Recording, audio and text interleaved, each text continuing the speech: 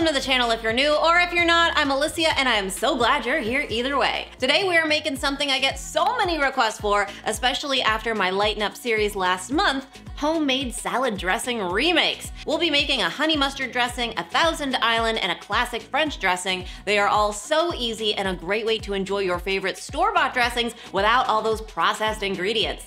Let's get started. First up, my homemade honey mustard dressing. In a bowl, add Dijon mustard, extra virgin olive oil, apple cider vinegar, or you could use lemon juice here if you prefer, honey, and salt and pep. Whisk to combine. Ta-da! Dressing. It's that easy. This dressing is so perfectly balanced. The acidity from the mustard and the vinegar is complemented by the sweetness of the honey and the fat from the olive oil. This is a salad dressing, of course, but our team was actually dipping pretzels in it on set, and I have to say, this makes a delicious dip or sauce as well. Next up, a Thousand Island dressing.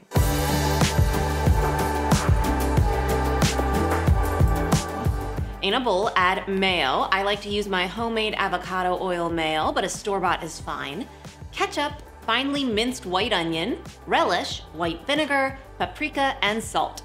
Whisk to combine. Thousand Island is obviously a classic favorite, and this recipe does not disappoint. It's just sweet enough from the ketchup and the relish, and a little tang too. The onion gives it such a fresh taste, and the paprika adds a depth of flavor that the bottled kind can lack. It also has a slightly chunky texture, which I love. This is totally worth making at home compared to buying the store-bought kind. Okay, the last recipe of the day is my homemade French dressing. But first, don't forget to subscribe and hit the bell for more videos like this all the time. My preference for this one is to blend it. So add in some avocado oil or any vegetable oil that you prefer, ketchup, mayo, rough chopped onion, apple cider vinegar, sugar, paprika, onion powder, and salt.